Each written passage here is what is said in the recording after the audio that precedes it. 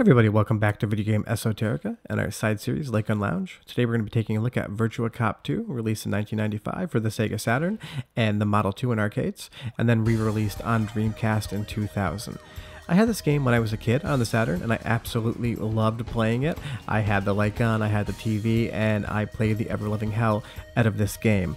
I think I actually got it for Christmas with the light gun, but anyways, I have a lot of backstory with this game, so when I was actually playing it for the Dreamcast, I was kind of surprised to find that I didn't love it as much as I remember. It's definitely one of those things where my nostalgia was stronger than my actual enjoyment of the game right now.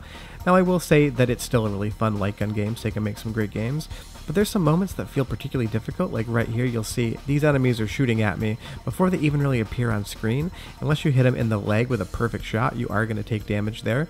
Granted, like all arcade games, they definitely want to take your quarters, but that one felt particularly unfair to me. Maybe as a kid I had a better aim, or maybe as a kid I didn't care as much because hey, it was a video game, and who doesn't love those when you're like 12 years old? But as an adult actually critiquing these games, I do see where they're kind of deficient, and I would say the cheapness factor in this particular one is there. Now as far as do I recommend the game still? Absolutely. I have a Japanese copy because this game didn't come out in North America regions for the Dreamcast, and I think I paid maybe $5 at the most. So you can definitely have this game in your collection extremely cheaply, and you'll have a lot of fun playing it, even if it doesn't hold up as well as it did in the 90s. Throw a second player in, have a beer, I think you'll have a really fun time. Now, I will say, I'm not sure if it's my Dreamcast or how I'm capturing these, but there's some distortion at the top of the screen, and that was present on the TV as well before the capture device. Obviously, I have to have a CRT TV in between the Dreamcast and capturing, or else the light gun wouldn't work, and it was visible on there as well, so I think maybe it's just a coding error or some other sort of graphical artifact. Maybe it's just my particular Dreamcast, but I didn't really test a second Dreamcast because I only have the one, but if you see that on your screen, maybe that's just something that was there. I do like this car segment here. It definitely doesn't look like a Dreamcast game. You can definitely tell that this was ported from a weaker set of hardware like the Model 2 and then brought to Dreamcast.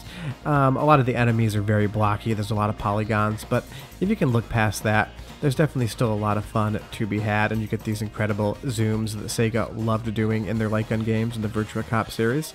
I would say that I think Virtua Cop 1 is still the better game, although that's going to be on the Saturn, and I'm not going to be showing that in the series because I don't have that. Weirdly enough, that's a blind spot in my collection.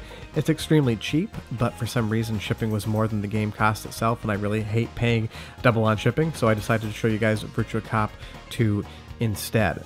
But I definitely recommend you play both of the games because they both are still fun, although I'm curious what you think if you didn't grow up with these.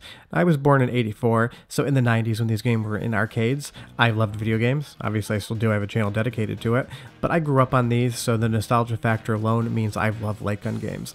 But if you're like 20, 21, 22 and you're watching this, leave me a comment below and tell me if you enjoy them, because I'm assuming you really didn't grow up with them.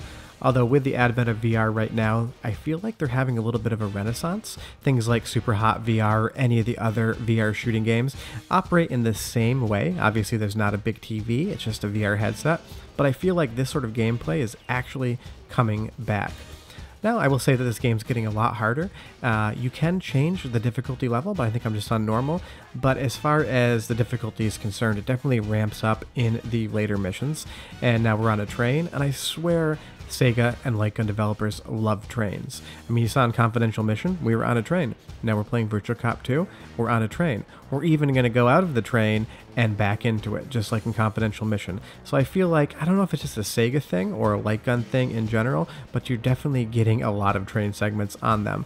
I think it's just the moving thing. You get boat sequences, you get train sequences. You're always definitely moving around, that it makes the shooting a little bit harder. So I think from a challenge perspective and from a gameplay perspective, it was definitely popular with Sega. And now we're pulling into a subway, and you're going to see a subway in House of the Dead, you're going to see a subway in Total Vice. These are definite like tropes of the light gun genre where these sort of settings always come up. I think it's just kind of a fun observation. Here we are on Dreamcast Street, and you're going to very shortly see an ad for Shenmue.